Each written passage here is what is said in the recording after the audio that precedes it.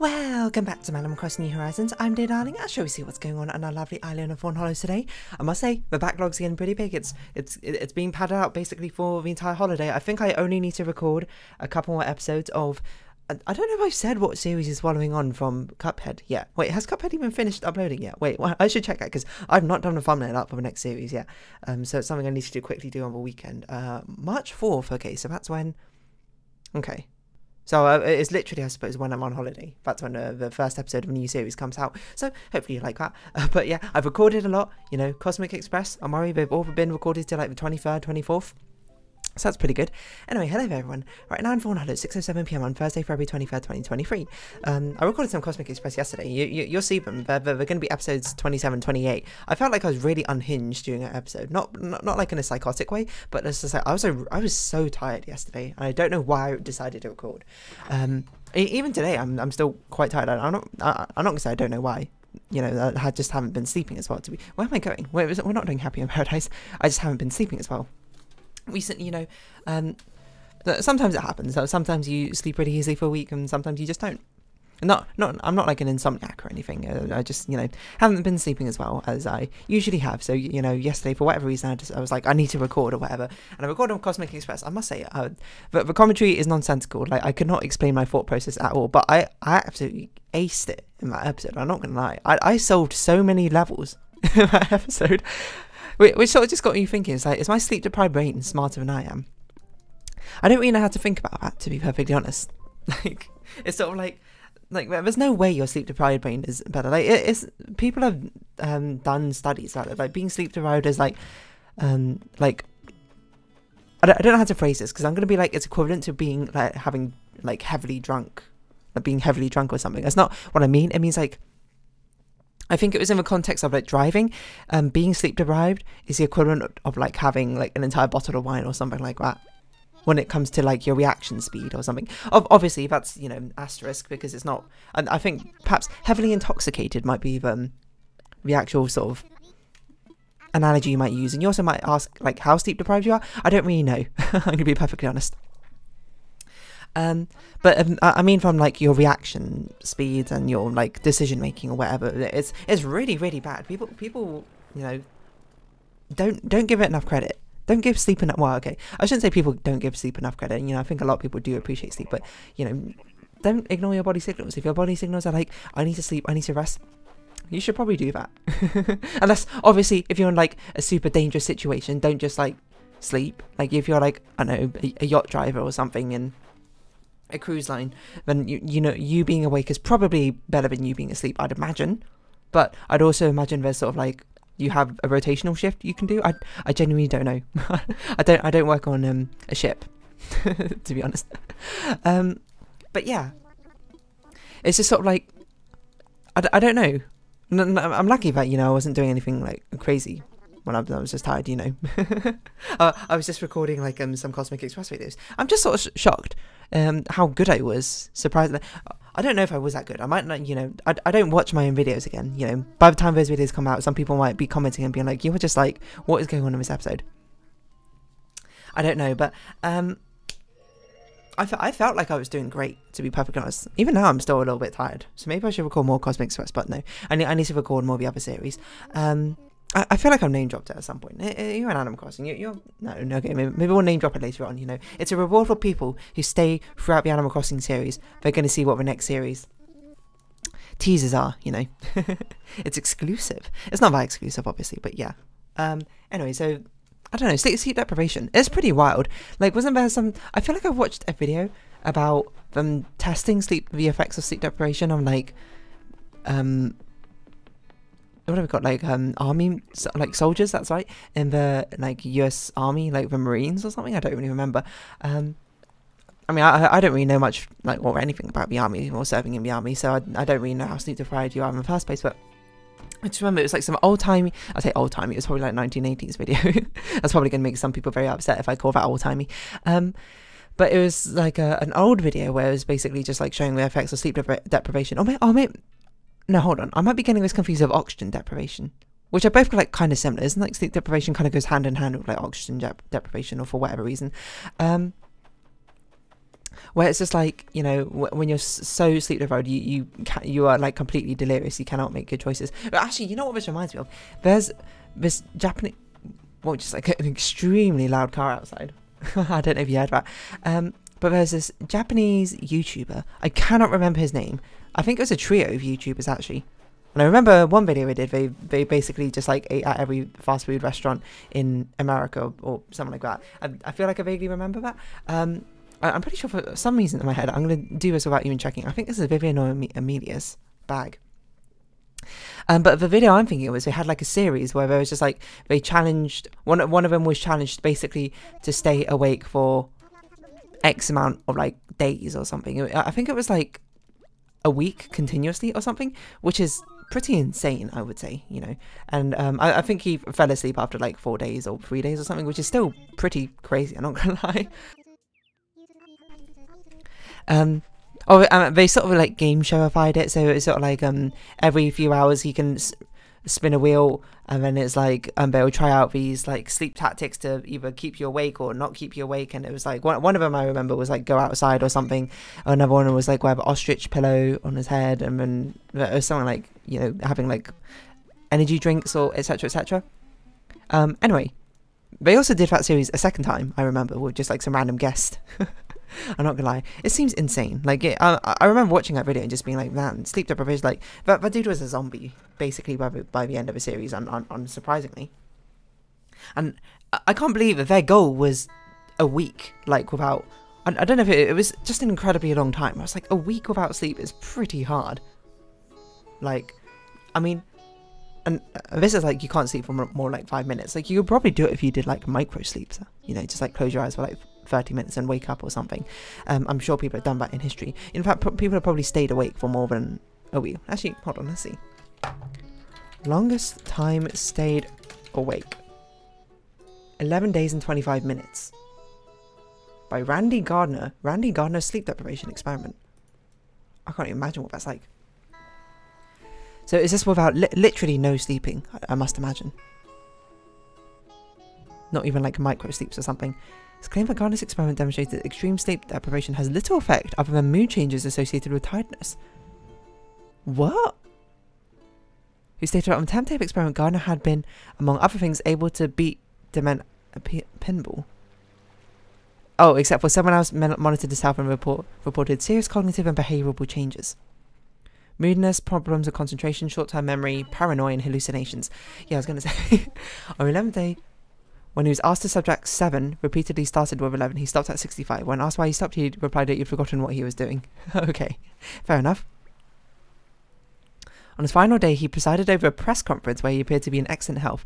I want to prove that bad things don't happen if you went without sleep. I thought I could break a record, and I don't think it would be a negative experience. I don't really know what I'm meant to learn from this.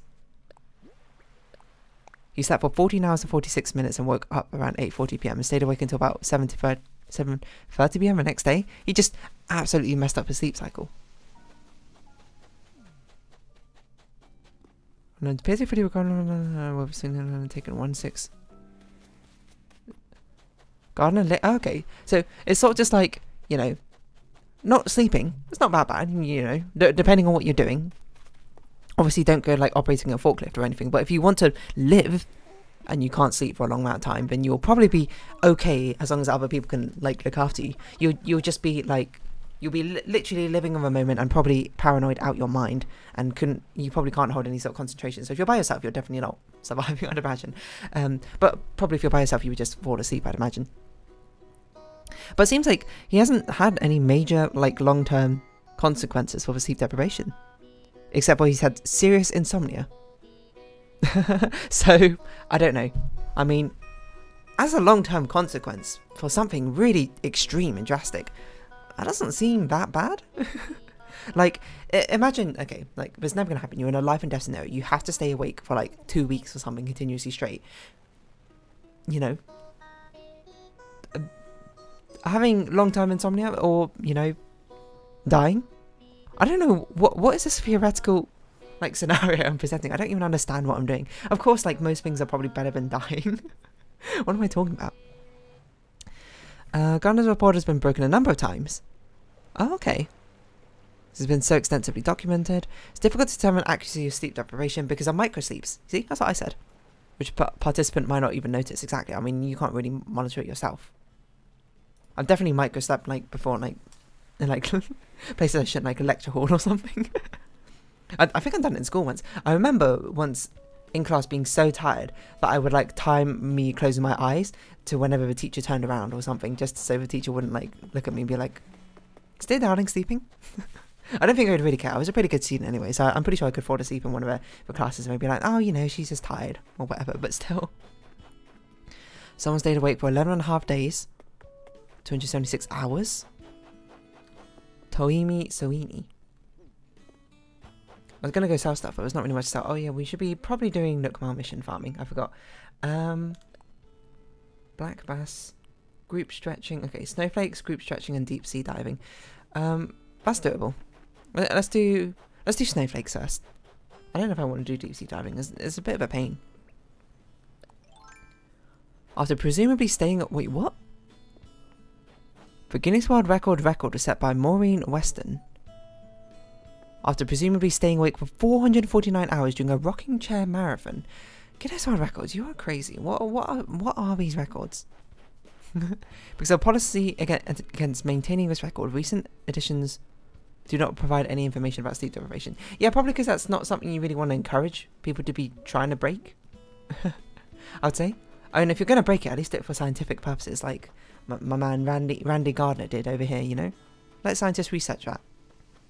Tony Wright was reported to have exceeded Randy Gardner's feat. Used 24-hour video for documentation. Did he do it by himself? That is actually insane. Also, when did Wikipedia get this new, like, format? I assume it's mobile-friendly formatting or something. It looks very weird. Maybe I'm just not used to it.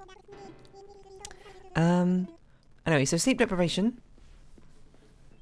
Insomnia affects 21 to 37% of the adult population. That is much higher than I thought it was. Wow. I don't know. Sleep apnea? Sleep excessive daytime sleepiness? School? Caffeine? Hospital stay? Man, there's a lot to read here. And I don't really want to turn this into just a Dear Darling reads a Wikipedia article, although that did just happen for the past 5 minutes. I want to keep a conversational thread going. I feel like I've spoken about sleep deprivation before. Hold on.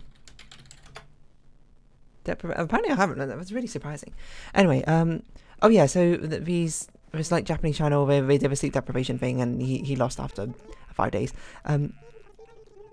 Like, part of me is curious. Like, I don't know if it's like the mad scientist part of me is just like, you know, I kind of want to try, just like, for no good reason.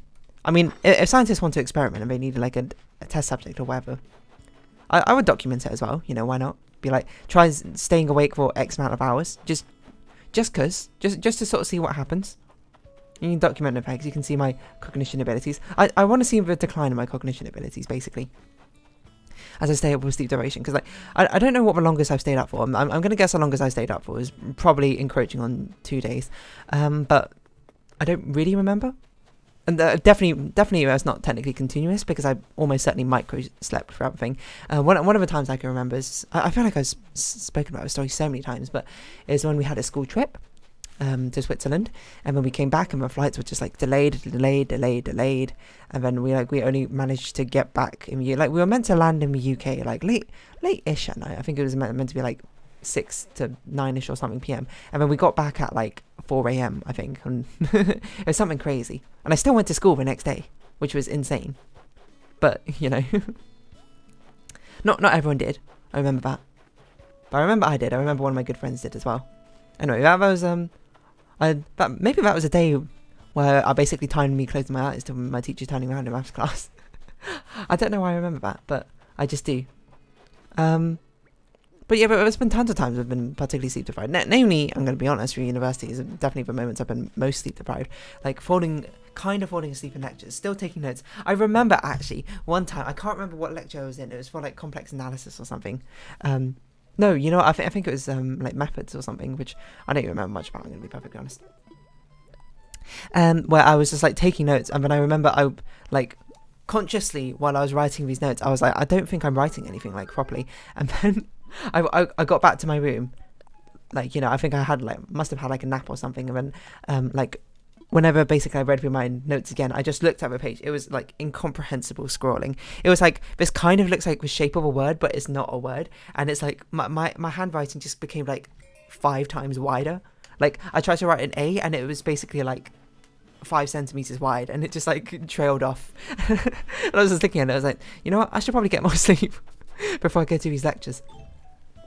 It was very funny, you know. I mean, it's very funny looking back. Probably at the time it was not so funny because I was probably like stressed out with like work or something, schoolwork and all that. But it's like looking back at it now and just like the thought of me just sort of like slowly nodding off or whatever. I mean, it happens all the time. Like, surely if you're a university lecturer, you basically know that some of your students are sleeping in your lecture. There's nothing you can really do about it. You're not going to go wake them up. You don't know what's going on in their life, etc., etc., right? But those memories always come back to mind. Just like it's so difficult, I suppose, to keep yourself awake during those moments. Like, to keep yourself awake, you should definitely just like stand up, like go, like be active a little bit, like, you know, get the blood pumping, get the blood flowing. But the thing is, you can't really do that in the middle of a lecture, can you? You can't just stand up and be like, all right, see you, professor, let me just like go walk about, because you might be in like the middle of a row. There's like, you have to squeeze past like 20 different people or whatever, and like 8 different people the other side, and it's like, oh, it's such a hassle, a nuisance. I was going to say it's such a nonsense, and I was like, that's not what I want. Nuisance is the word I wanted. It's just like, you're fighting for your life to stay awake here, especially because, you know, sometimes, you know, the content isn't always the most interesting thing in the world. Sometimes you can fall asleep. Anyway, if this is, you know, as things always tend to delve into, or turn into Dear Darling giving life advice, please just get a healthy amount of sleep. You know, everyone's different. Everyone needs a different amount of sleep. Sleep is one of the most important things. You know, if you've got exam, don't stay up all night cramming. It's actually probably genuinely better just to get some sleep beforehand. I'm going to be honest. You reading the information like half a day before, unless you have like an eidetic memory, like a photographic memory, you're probably only going to remember like a 5% of the stuff. I'm going to be honest. But you haven't already remembered, so, you know, might as well, you know, trade in that 5% to get like a few more hours of sleep in, or a lot more hours of sleep in, so, you know, your decision making process is at like its peak, it's at its pinnacle during those exams.